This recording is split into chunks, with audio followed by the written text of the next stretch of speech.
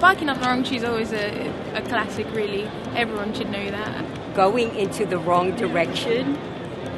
Okay, doing what you shouldn't be doing. Okay. You're challenging someone more or less that you won't win that battle. Someone who has misperceived the nature of a problem. Completely off course, I guess. You know, someone who is completely going the wrong track, I imagine. Barking up the wrong tree. Well, when you've got something wrong, when you think you're convinced that something's the wrong answer. From what I know, you're just going after something, and it's just something you shouldn't be bothering with. You're just asking the wrong person. Following the wrong path. I don't know. I think really solution-based. You're looking for an answer and you're looking in the wrong place. But as far as where it comes from, I have no idea.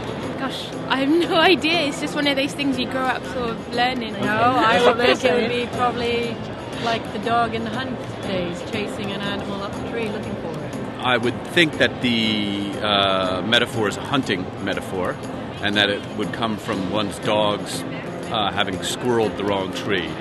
My brother had a dog once who was a puppy and thought the rabbit had climbed up the tree, and the rabbit ran away, and this time the dog was truly barking up the wrong tree. The word wrong is an old Norwegian word that means the rib of a ship, made from the bent part of a tree, or if the tree wasn't bent, it was bent by hand according to need. Soon after, the word came to have a secondary meaning, that which is morally bent. And later, when the word found itself settled firmly in English, it took on yet another inflection of meaning, that which is mistaken or awry or off.